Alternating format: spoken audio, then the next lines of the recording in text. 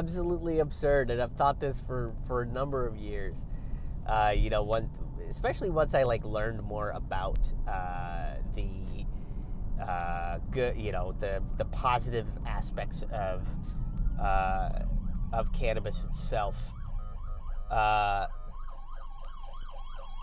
an ambulance going there, but ironically, especially the medical uses of cannabis, there is a extreme amount of positive use from cannabis. And I've said this in my stand-up act, is I've never heard of any sort of negative stories come out of it. I've never heard, the closest, even the stories I'm about to tell you have some, but that's mostly because I overdid it. These are stories of me personally making a choice to overdo it, and kind of learning my limits beyond that. But, that's sort of part of it. But I've never had an experience on cannabis that has been holy shit, my life is ruined. I've heard stories like that with cigarettes, with alcohol, with various other drugs. So what's my perspective on it is legalize it. Why are we not? Dude, fucking Denver, Colorado made $1 billion in revenue. That they were helping schools and shit. And then there was a bunch of conservative, religious people that came out and were like, oh, this is drug money.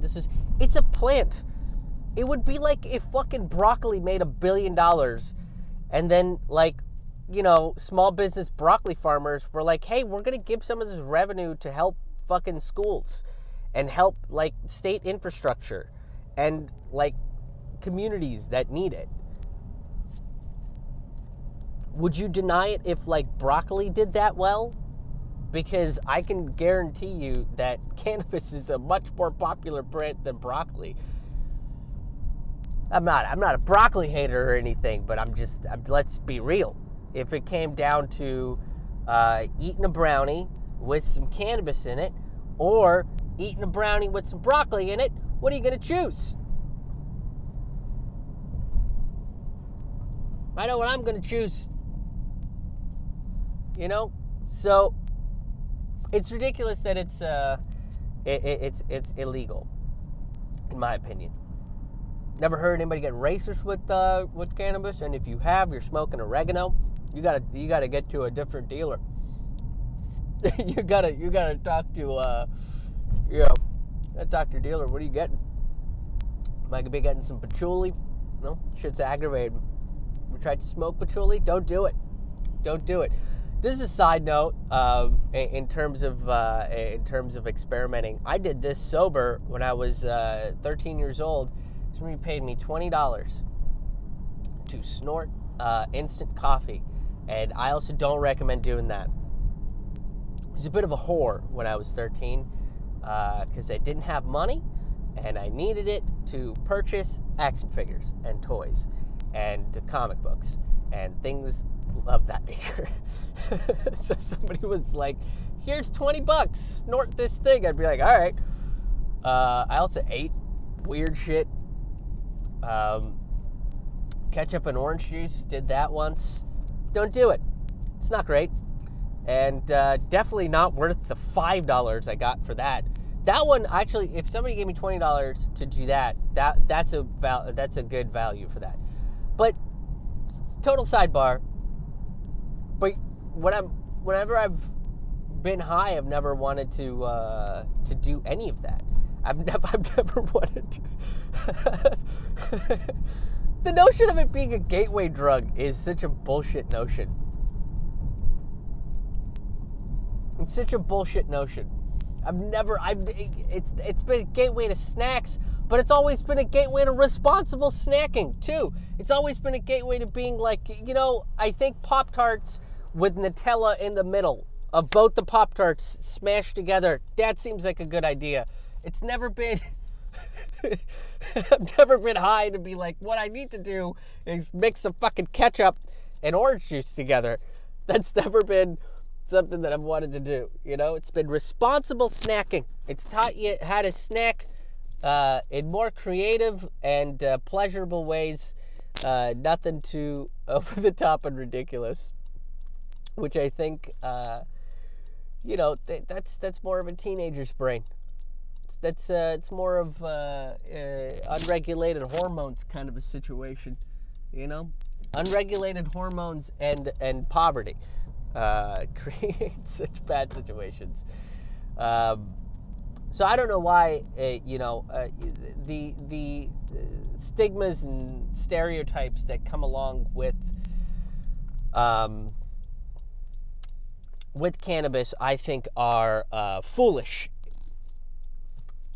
To be blunt about it, I think they're foolish. I think there should be a nationwide federal legalization of the damn plant. We also use it to really. It would also incredibly transform the prison industrial complex, the criminal justice system, because that's used as a way to marginalize communities of color. There are more black people that are put into prison for nonviolent drug offenses than there are white people, despite the fact that white people and black people smoke weed at the same amounts. Why? Because cannabis is about equality. Cannabis is like, I don't care who wants to see the world in a more beautiful perspective. Everybody should see it. There's no racism involved in it. There's no inequality. There's no fucking discrimination. That is a plant that wants everybody to be high. And that's it. The other thing is hemp. Hemp is this should be completely legal. It would completely transform, food, clothing, just various different points of infrastructure. It's a very versatile plant. It's a very strong plant. So us not fucking utilizing hemp in a positive manner, I think is just, again, to put it bluntly, foolish. We're being foolish with this thing. So, that's where I come from. I do think that we should also legalize all of the drugs.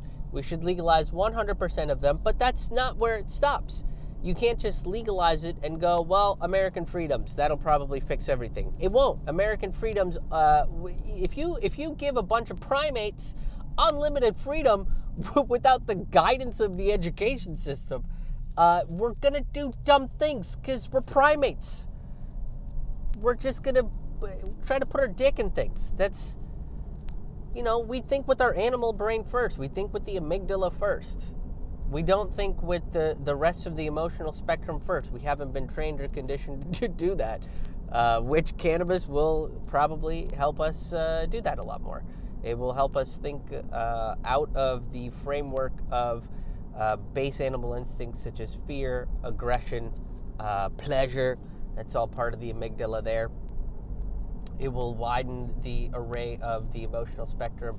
But I do think that we should legalize all drugs, but we should educate people on what these drugs will do. We should educate people on what these drugs are capable of. And, with that said, we should have places where if you would like to go try these drugs, you can go try these drugs under the care and supervision of a trained medical professional that knows how to handle these drugs, that knows what the right amount is, that knows how to administer these drugs in a safe manner. That way you get rid of illegal drug trafficking, narco trafficking, all of that stuff. Everything is safe. Everything is kept in an environment where you can enjoy yourself. These drugs become a way that we can even utilize it for mental health purposes. And if it's not utilized for mental health purposes, you can utilize it for fun recreational purposes, for self-exploration. Completely transform the way society is looked at. That's the way we could do it. But that's not,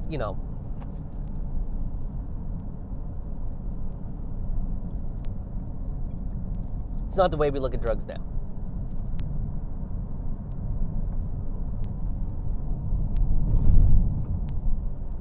we look at drugs as something illegal and scary and all that sort of stuff. But if you know how to use your drugs, if you know what they do to your body, how much to take to ensure that you're having a good time, to ensure that you're not endangering your health or the health of others, yeah, it's going to make for a better society. Hey, thank you so much for checking out this video. If you are new to this channel, make sure you hit that subscribe button and hit that bell so you get notifications when I put up new videos. I'm going to be putting up videos every single day, so there's going to be a ton of content coming out on this channel. There's going to be storytelling, commentary about the media, historical commentary, philosophical commentary, all surrounding stand-up comedy. If you like comedic commentary about these topics, then this is the channel for you. And if you come to this channel often and you haven't subscribed, what are you waiting for? What are you waiting for? Hit that subscribe button. Get subscribed to this. Come hang out with us. But for more information about me, you can go to my website, ramennoodlescomedy.com. That's RAMAN noodlescomedy.com. While you're there, you can check out all of my past stand-up comedy albums, which if you snag them from Bandcamp are available as pay what you want, which means that they're available for free. You can check out past videos, you can check out past podcasts, and you can donate if you have the ability to make a one-time donation or become a sustaining member. You can donate directly on my website and become a sustaining member directly on my website, or you can see how, the various different ways that you can make a donation. And you can also find out about live stand-up comedy events. Well, live-ish stand-up comedy events. I'm going to be doing a test show on Zoom. Tickets are available for that right now. They are free, and there's only 10 spots available. This is going to be a test show to find out, what format's going to work, if there are technical difficulties that I need to figure out, and then figuring out what consistent day to try to do these Zoom shows. I'll probably do a couple of them while we are currently in the quarantine situation. So that is available. The tickets for that are available right now. There's only 10 spots available. So make sure that you grab them before they're all gone. And then once we decide the date for the first official live-ish stand-up comedy Zoom show, the virtual stand-up comedy show, there will be about 15 tickets available for the first one, and then we'll go from there, and we'll see what happens from there. So grab those tickets and come hang out with us on the Zoom. Like I said, make sure that you're subscribed, make sure that you hit that like, make sure that you share this out, get the word out about these videos, and you can go to my website to find out more stuff. Till the next video, take it easy.